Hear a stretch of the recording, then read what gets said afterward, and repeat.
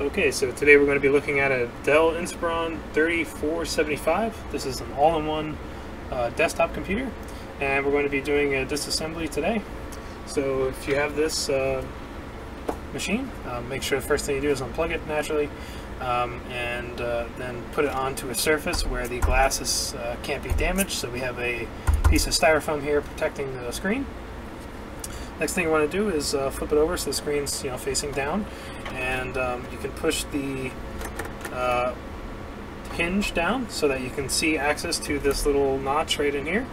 And we're going to use a pry tool, so we have or pretty much anything will work. If you have like a credit card or a guitar pick will also work.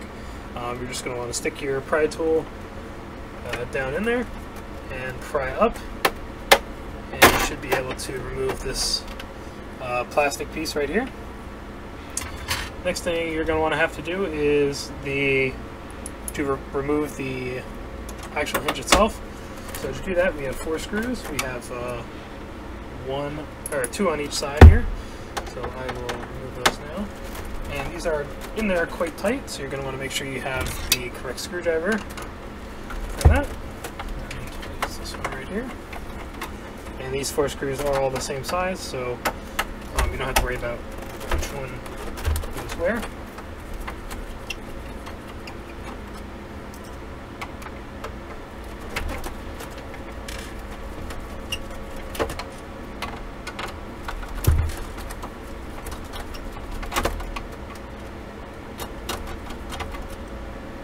And if those are removed, you can take the hinge completely off, lift it up in this angle, and you should be able to pull it right out.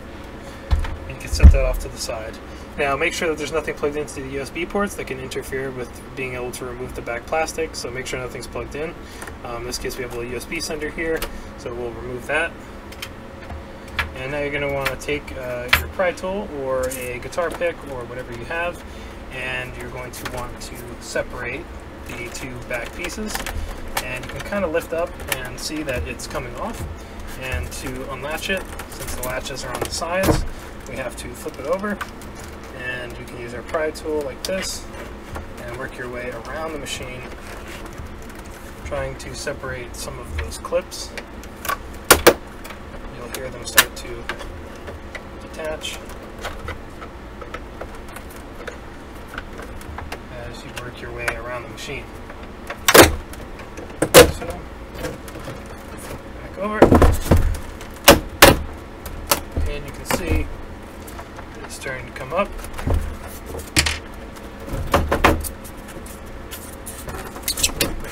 Pry a little bit more on this side.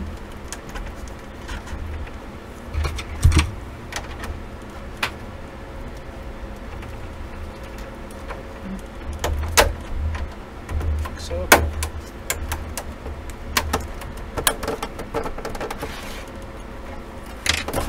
Okay. And it might give you a little bit of trouble trying to get it off, but eventually it will, the whole thing will just pop right off like that. So now you have access to the drive, the motherboard, which is underneath the shield, which also has the memory on it, and the fan. So the first thing we'll do is remove the hard drive. Remove that, and that's held in with a single screw here. And then this should slide right out, like so. And this is in its own little drive caddy. So we'll set that off to the side, and now we have this shield covering the motherboard. So to take that out, we're going to remove these screws that are pointed to by all these arrows here. Take that out. This screw out. And we have 2 more.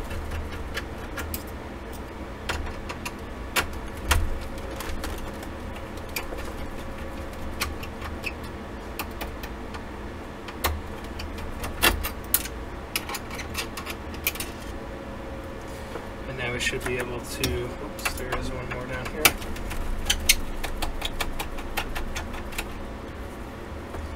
And now we should be able to get this shield off, like so. Lift that up, and this shield comes off, and then here we have the very small motherboard. See the heat sinks right here, the memory if you need to replace it, and the BIOS battery. And we have connections for the backlight of the LCD panel, the actual LCD itself. We have the camera, the speakers, the SD card reader, and the fan, of course, and the microphone. Yes, the microphone. So that's pretty much it on how to disassemble the Dell Inspiron 3475 all-in-one. And if this helped you at all, feel free to leave a like. If you have any questions, you can leave them in the comments. And of course, subscribe to see our videos in the future.